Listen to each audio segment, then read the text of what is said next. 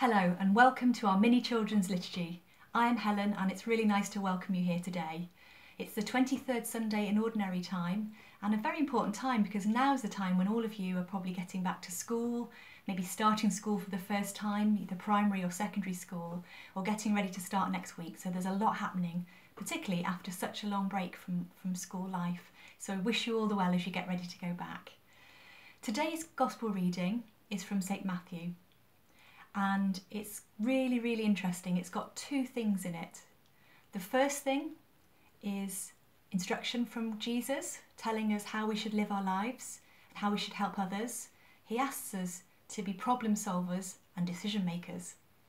And the second part is a promise, a really important promise that Jesus says, when 2 or 3 are gathered in my name, then I am amongst you. And that stands today. So it's a really important promise that when we pray with other people or join together in Jesus' name, he will join us. And we must remember that in our lives today. As always, we've got our candle for children's liturgy, showing that Jesus is present, the light of the world. We have the cross, as we would in church.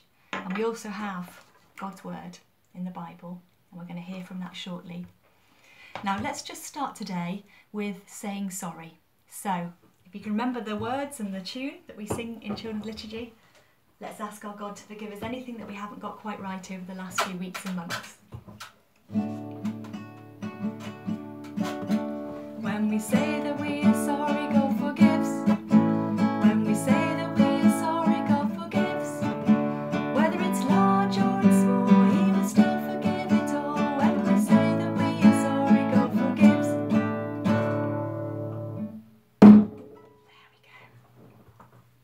So we're now ready, forgiven, wipe the slate clean to listen to God's word.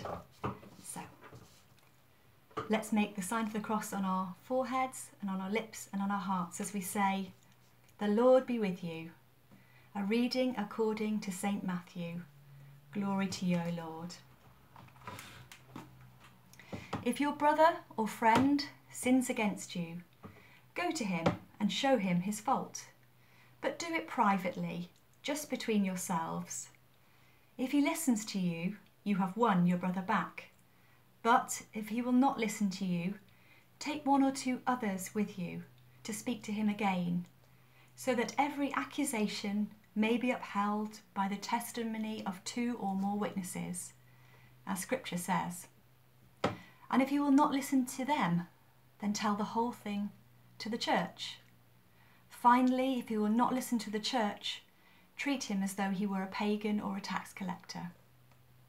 And so I tell all of you, what you don't allow on earth will not be allowed in heaven, and what you allow on earth will be allowed in heaven.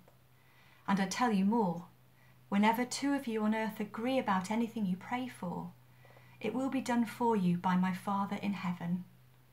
For where 2 or 3 are joined together in my name, I am there with them. This is the word of the Lord. Praise to you, Lord Jesus Christ.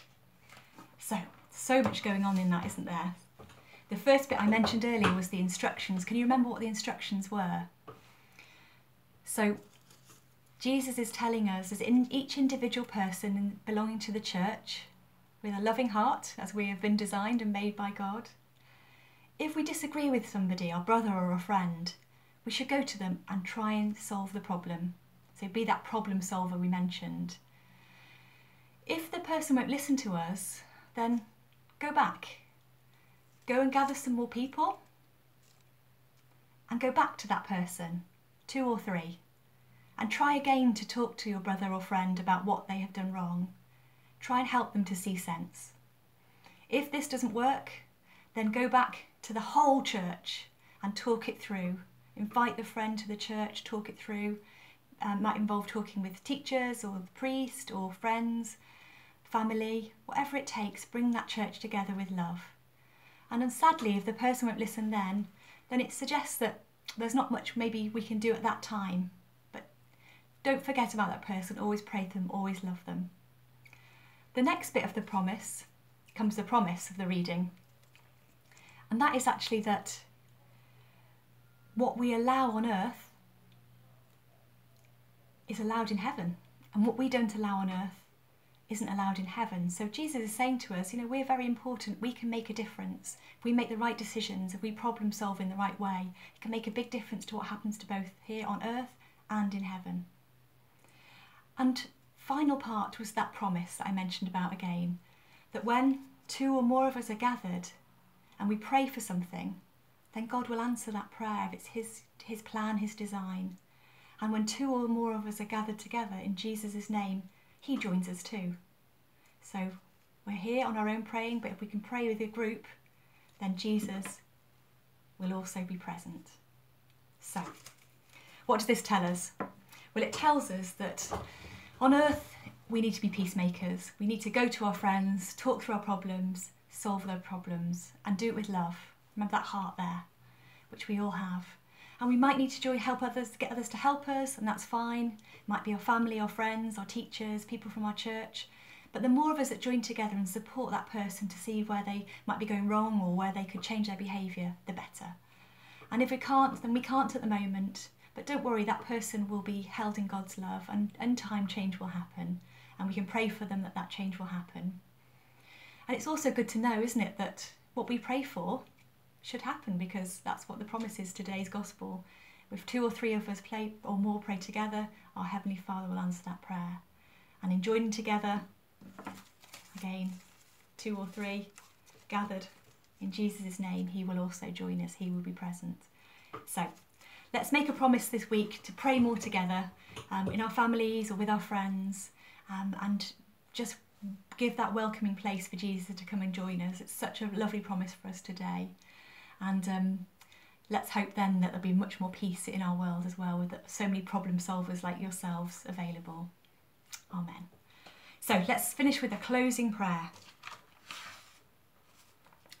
God, you teach us to reach out to others. Help us to live as you want us to live. Amen. In the name of the Father, and of the Son, and the Holy Spirit. Amen. Have a good week and see you soon. God bless.